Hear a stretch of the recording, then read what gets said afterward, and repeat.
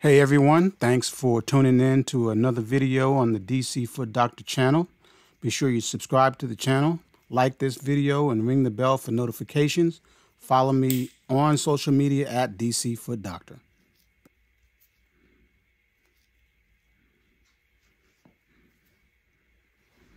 In this video, I will be going a little deeper into fungal infections of the toenails and the skin of the feet.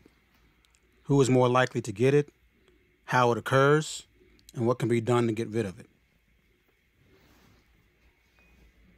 First, everyone is susceptible to a fungal infection of their feet and other parts of the body for that matter.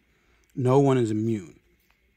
Matter of fact, probably most adults have had some form of fungal infection sometime in their life, whether it be ringworm on their face as a kid or some kind of strange skin change. They weren't sure what it is. Maybe they thought it was a little rash or something that went away after a few weeks. That may have been a fungal infection. I have seen homeless people living on the street with no fungal infection. And I have seen professionals, doctors, lawyers, teachers, police officers, you name it, come in with whopping infections of their feet and of their toenails. So there really is no profile of who can get a fungal infection. Though we start to see it in teenage years, I have seen it in younger children, all the way up to people in their hundreds. Usually the first question a patient asks me when they come in with these issues is, how did they get it? They say they bathe every day, they wear nice shoes, their home is clean, everybody else in the house is clean. They don't share socks and shoes with anyone. So they really don't understand how they were able to contract a fungal infection of their feet. So the first thing to understand is that fungus is everywhere. It is in the environment, it's in every home, it's in every store, it's in every athletic facility. Anywhere we go, we will find fungus. Fungus will find us. Fungus is also part of our body. It's in our skin. It's also in our orifices like the mouth and nose. And that's what we call normal flora. Normal flora are those microorganisms that live in our skin and inside of our body that usually do not cause any problems. They may be even beneficial, such as bacteria inside of our intestines. However, things can change so that these normal microorganisms become problematic. For instance, if you get a scrape or a cut in your skin, the bacteria that's normally found on the surface of the skin can get under the skin and cause an infection. The same goes for fungal infections. Small changes can allow the fungus to take root and then to overwhelm the rest of the organisms in the skin and become an infection. Fungi are closely related to molds and yeast, and like those organisms, they thrive in dark, moist, warm environments. Excessive moisture of the feet can come from sweating, not completely drying the feet after bathing or swimming, wearing shoes with poor air exchange, and working in wet environments such as restaurant kitchens, food processing plants, and swimming pools, to name a few. Our shoes further create the perfect environment for fungal infections because they are dark when our feet are inside them. They are warmer because of the temperature of the feet.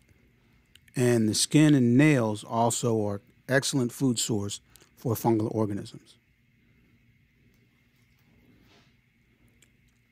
People with compromised immune systems, such as those undergoing chemotherapy for cancer, or those with advanced HIV disease, are more likely to develop fungal infections of the feet and other parts of the body. Another question I'm often asked by patients who are dealing with fungal infections is, how does such a small organism cause the changes that we see in the skin and the toenails? As the organisms thrive and begin to multiply, they cause the outer layer of the skin, the epidermis, to separate from the lower layers, causing peeling. We call that process desquamation. We also see desquamation, or peeling of the skin, and other conditions such as eczema and sunburns. This patient has athlete's foot, also known as tinea pedis. This is a fungal infection of the skin, primarily the bottom of the feet and between the toes. I will go more into that in part 2 of his case. Fungal infections of the toenails and the fingernails is called onychomycosis. Onycho is from the Greek for nail and mycosis, meaning fungal infection. Color changes can include whitish or chalky, yellow, brown, or even black in the case of some mold infection. If the infection goes on long enough, the nails can become thick and hard or brittle and crumbly depending on the organism. As time goes on, there can be a thick buildup of skin and fungal organisms under the nail. This causes the nails to loosen and allows the infection to move further underneath the nail toward the base of the nail. As a result of this thickening, hardening, and loosening of the nails, many patients complain of pain, especially when wearing shoes. Jagged edges from this abnormal growth can cause ingrown toenails. These abnormal changes in the toenails are called onychodystrophy. In folks who are unable to care for their own feet or have not had anyone take care of them for them, this can lead to the very long, very thick, very malformed nail known as the ram's horn toenail, medically known as onychogryphosis.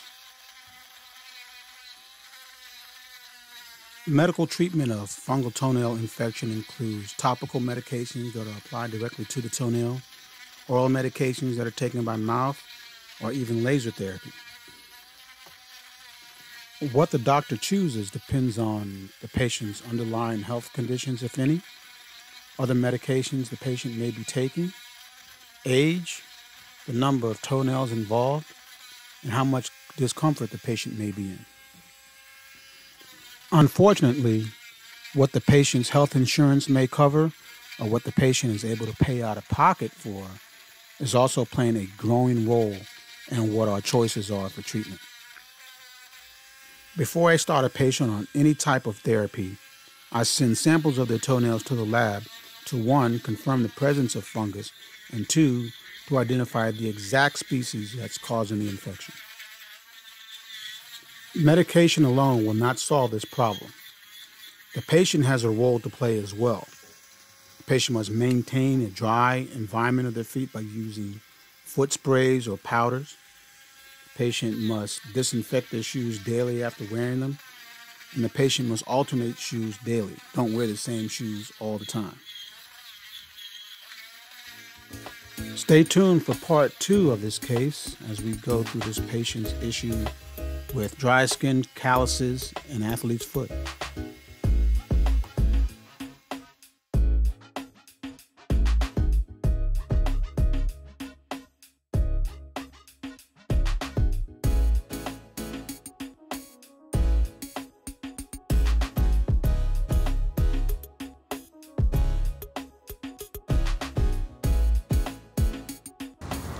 This is Kevin Jefferson, the DC Foot Doctor. Thank you for watching this video. Like it with a big thumbs up to see very interesting cases and my approach and techniques to dealing with them, and to learn how you can improve your foot health. Subscribe to the channel. Ring the bell so you will know when a new video has been uploaded. Follow me on social media at DC Foot Doctor. Most importantly, take care of your feet.